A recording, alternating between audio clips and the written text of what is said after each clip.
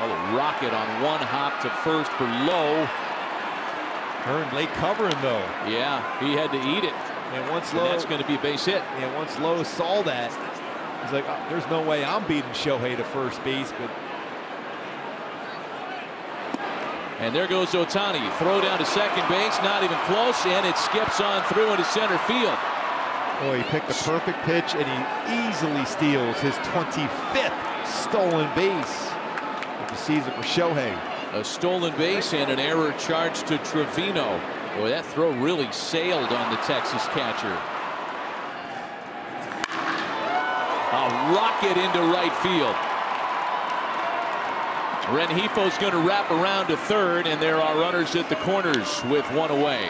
Shohei will settle with a couple of singles tonight. Full count now. Ohtani running on the pitch. He gets into second base. There was a fielder covering, so the official scorer could very easily credit Shohei with a stolen base, and in our opinion, of course, should.